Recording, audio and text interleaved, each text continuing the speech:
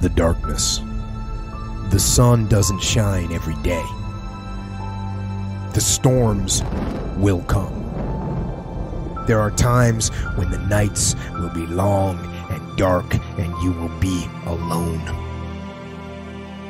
There will be times when the darkness seems to consume everything.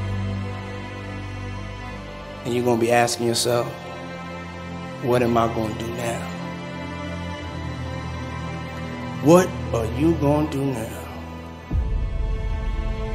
But don't let it consume you. Don't let it consume you.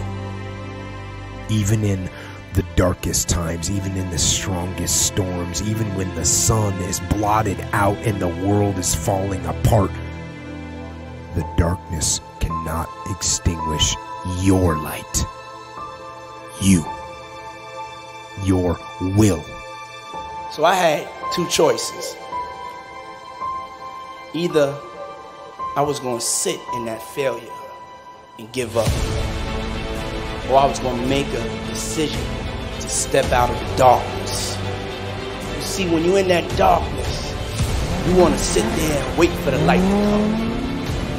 When you're in that darkness, it feels uncomfortable, but you can't wait to sit in that darkness. The only way out is to step forward, to face your fears, to become your own light.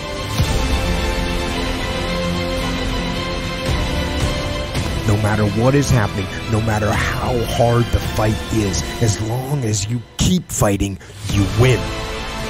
Only surrender is defeat. Only quitting is the end.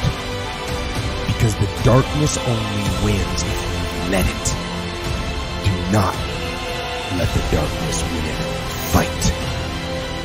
Fight on. To fight against the darkness is to win. So fight on. I had to make a decision. I had to decide to become my own light. I had to believe in myself like never before. I had to find my inner power.